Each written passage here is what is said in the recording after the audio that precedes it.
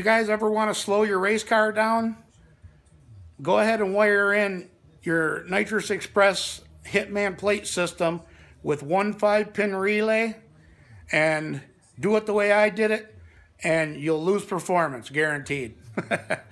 You know, I shouldn't even be sharing this video with you guys, but I think it's kind of a comical in a way. We did end up getting our leash board in, and pretty nice little setup here, easy peasy. You got your battery, ground, activation switch, your trans brake, your auxiliary.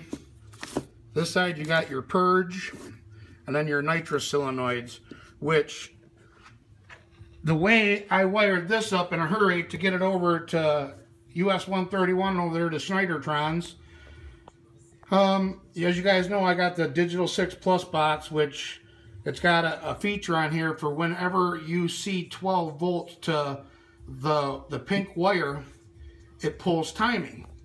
Well, with me running that single relay, 5-pin relay, which has 2 hots, you know, it's got a constant hot and then an activation hot. I just took my fuse out of here, which I wanted to show you guys something. Let me stick this fuse in here. I just pulled the fuse out to see if that would cure the problem, and it did. Stick the battery cable on. I have the step retard on that MSD box. Let me move the stand out of the way real quick. I have the step retard wired in with the single relay. Well, every time that that fuse is in and that battery's hooked up, I have it on the same thing as my purge, which I didn't even realize. Let me show you guys this here.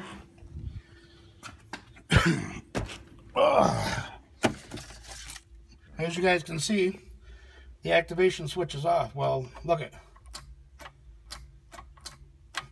Purge still works. And I was thinking, okay, I'm going to run my step retard off my full throttle switch out there, and it won't activate until I activate. Well, I got it wired in to the hot side of the purge, so the full throttle switch, every time that fuse is on, it activates that relay.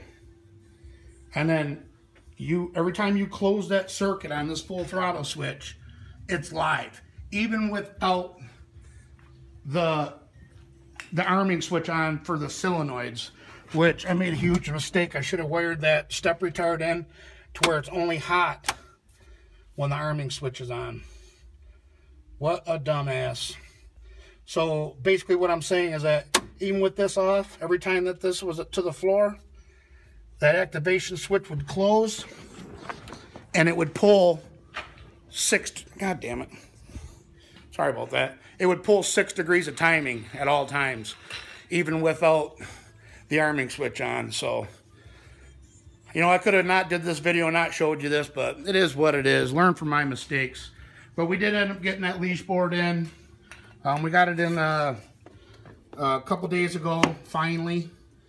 And it's the leash simple signal stage nitrous board. It shows your schematics here, which we're going to run that step retard right up here. I kind of did a schematic here on the back, which would be like this.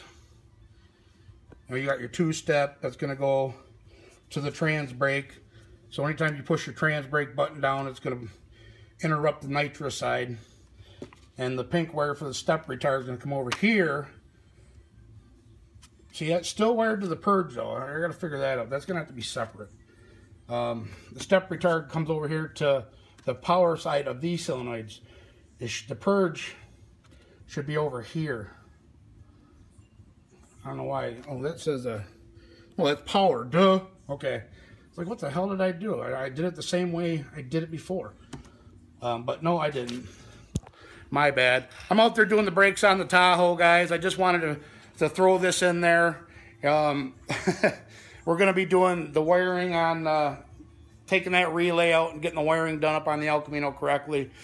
But I got to get back to work on the wife's Tahoe. She's got a doctor's appointment at 12:45. So we're going to jump out here and throw some back brake pads on the 2010 Tahoe. So I'll bring you guys back. Hang tight.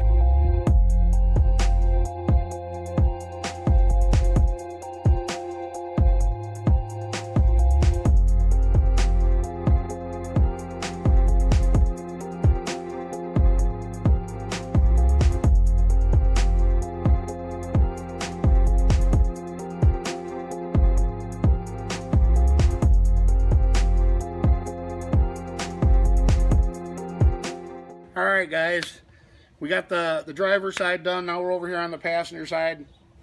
I figured I'd throw this little clip in for you to show you how easy it is to change your back disc brakes on a 2010 Tahoe.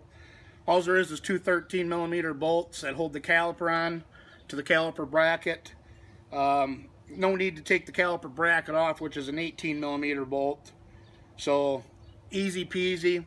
I took the caliper off. The back brakes were definitely in need. We've had this truck for going on 5 years now, and I've never ever touched the back brakes, you know, the pads at all. I did put calipers, rotors, pads, CV axles, the whole front end, you know, is done on here. But pulling that trailer over to the west side of the state, you know, 3.5 hours, I took the back way there. And stop and go, and I don't have a brake controller in here to help the brakes, you know, on the trailer to help the truck stop. So I was like, you know, it is what it is. It stops good. Well, it definitely took its toll on the back brakes, which I'm sure it took some toll on the front brakes too. I need to get a brake controller in here. But when you guys go to compress these calipers down, I use vice grip C-clamps. Stick it in there, and you always want to take your cap off your master cylinder too, and then decompress it slowly. That way all the fluid goes back up to the reservoir. But yeah, I always clean everything up, wire brush.